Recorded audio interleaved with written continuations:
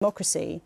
If you don't get a majority of Scottish seats in this election, will you accept that means it's the will of the Scottish people that they don't want to have another independence referendum?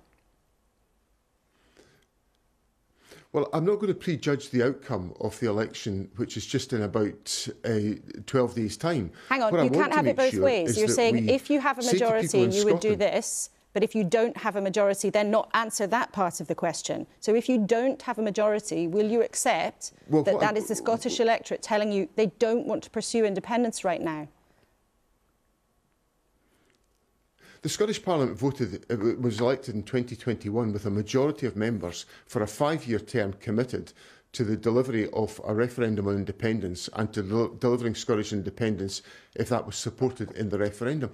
I think that democratic mandate from the people of Scotland, clearly given, has got to be delivered. And I think this election is an opportunity for us to advance those arguments.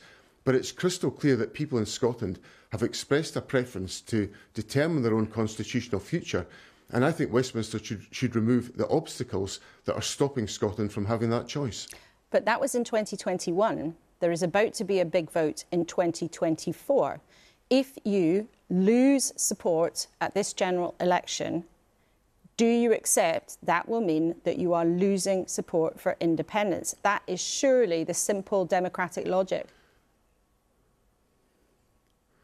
Well, the democratic logic is that the people of Scotland have had their democratic will thwarted since 2021.